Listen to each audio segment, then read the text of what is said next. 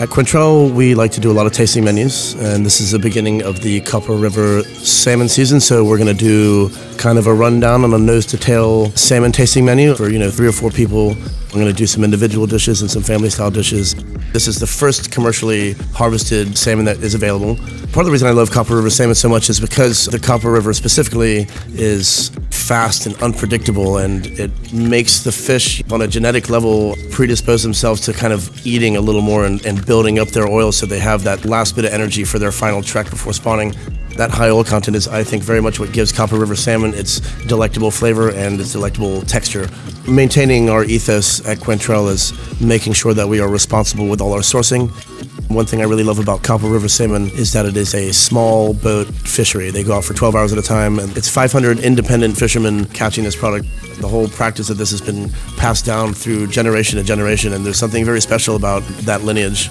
I've got the grill going, and I've got all these different parts cooking, and they're all kind of functioning differently. So I'm going to baste a little bit of ramp butter. The things like the collars, I'm going to use my fish sauce caramel, and I'm going to have my knock chomps. All these flavors are meant to pair nicely with the smoke and the charcoal flavor.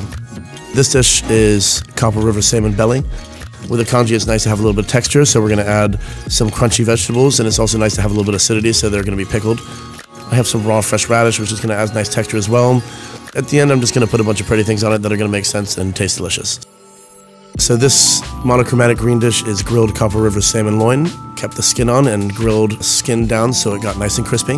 When I say monochromatic green, it's just everything that I can get green from the farmer's market this week. So I got really lovely bok choy, I got asparagus because it's asparagus season right now, and I got a bunch of just lovely different shoots and things like that I'm going to use. I have mizuna and cress, and it's all going to get tied together with a green curry and a little bit of green oil. When we do a lot of tasting menus, on a lot of courses they get their own small thing to eat, but it's also nice to kind of mix it up and have a couple of dishes that are a little more interactive.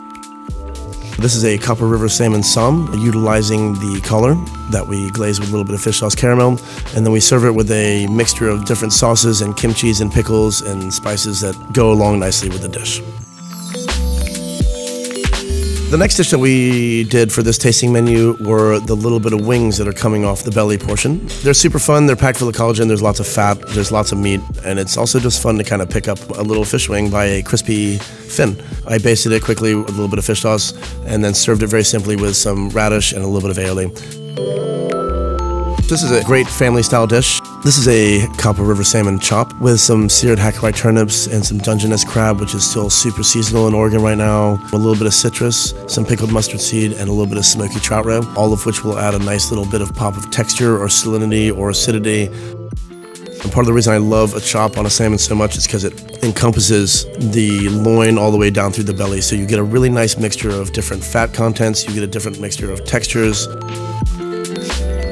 We are going to utilize the head, which has got all the remnants of the collar, and it has the cheek, and there's all these other little pockets of lovely meat that have tons of flavor and surrounded by tons of fat.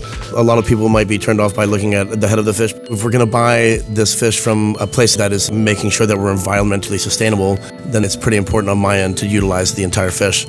It's super, super simple, and we're really going to rely on the fact that this fish is incredibly fresh. It's only been out of the water for about 24 hours before it gets to me, and it has lovely texture and lovely high oil content. We're really excited to be using Copper River salmon for this tasting menu, and it's so nice to taste such a high quality product in so many different ways.